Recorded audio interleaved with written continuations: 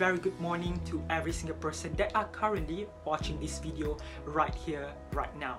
My name is Akram Noor and you're in my channel, Top State. Thank you for tuning in. We are going to talk about critical review on article journal.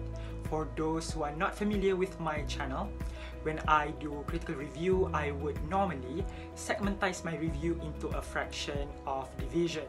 We're going to start off with introduction, content, and then conclusion. Make sure to click like and subscribe button down below to support me to make more of this kind of video in the future. Now, all this out of the way, let's get started. Straight up to introduction of the article. The article title is Specialist Studies in Management of Construction Project Risk, Risk Concept, Plan Building, Risk Quantitative and Qualitative Analysis, Risk Response Strategies. And the author of the article is Ahmed Mohamed Keshk, Ibrahim, Maarouf, and Ysory Annany. This article was written in 2018, published in Alexandria Engineering Journal, Alexandria University. The theme keyword is project management, risk and concept. That is the theme of this article.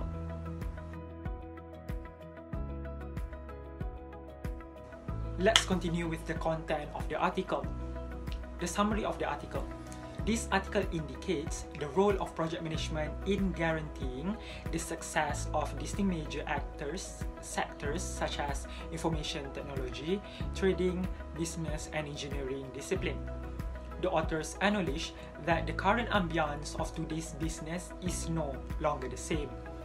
The movement pace is getting faster, forcing the business owner to be attentive to any intrinsic or prospective risk, as well as being skillful in mastering the controlling, leading, planning, and scheduling techniques. In short, this research outlines several problem statements, which are the definition of risk, the sources of risk, the approach of diagnosis, and strategies used to diminish the deviation gap of desired outcome.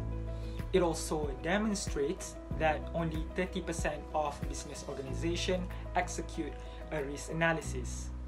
As for my critic perspective, all of this risk management plan can be applied to tackle risks in first phase, such as cost estimation, suppliers, sources, and scheduling. The risk management plan that is being proposed for first phase is methodology, roles and responsibilities, budgeting and scheduling, and also timing.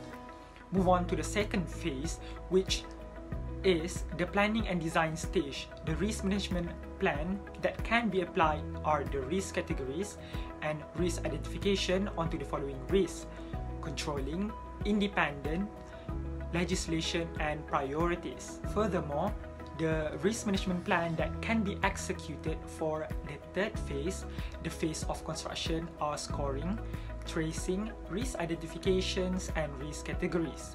It is to avoid the risk within technical aspects, general systems, quality, and requirements. As for the fourth phase, the author have listed out several risks that can be associated with the process of operation, which are marketing, customers, finance, and actions. The proposed risk management plan to eliminate or reduce the extent of these risks are formats and templates, scoring, and risk categories. As for methodology of risk analysis, risk quantitative and qualitative analysis. Risk qualitative analysis is measuring a degree of impact towards project's objective, using the size and breadth of the impact potential risk. The method depends on some computational and visual tools. It consists of matrices of arrangement of probability and consequence, also known as probability impact risk rating matrix. Risk quantitative analysis is calculation of impact by using monetary value or other numerical value. This method shall be focusing on several types of data collection methods. Firstly, the risk analysis will interview the stakeholder, beneficiaries, and specialists of the construction project. Secondly, the risk analyst will most likely to use decision tree. Each point will resemble the alternatives and strategies, while normal cases points resemble the external situation that might happen. This branching of decision tree will navigate the analyst on the right decision for the investment or project initiation. Finally, the method is a software called Monte Carlo simulation. This computer software helps in giving prediction on the result that may produce good performance output and eliminate unwanted wastage of resources.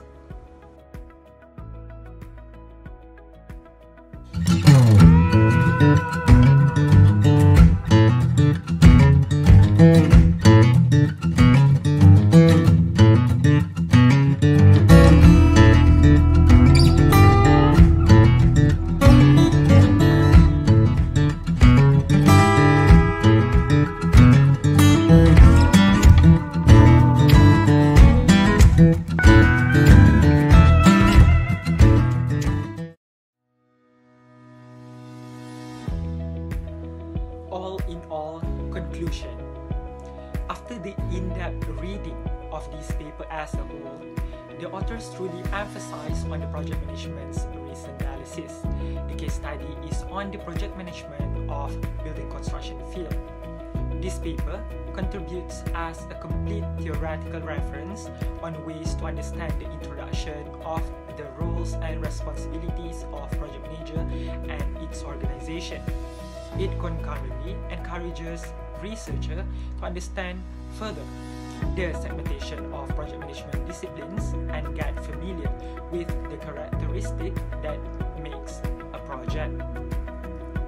Project risk items have been listed out where all of these risks can be detected in different life cycle phase of a building project. Risk breakdown structure help our current project manager to analyze individually each risk and apply effective management plan onto management risk, external risk, organizational risk, and technical risk. This is because different types of risk demand different solutions, as there is no single strategy available to accommodate all risks. The beneficiaries or business owners always need to detect in advance their potential risk from work activities. This is to immediately take actions in reducing the severity of risk or transfer the risk to another party to reduce the internal liabilities. In my opinion and suggestion, it is also important for the organization to focus on the end product of the project and not to get distracted by the risk in the earlier stage of construction life cycle, because risk will always be present throughout the journey of building life cycle.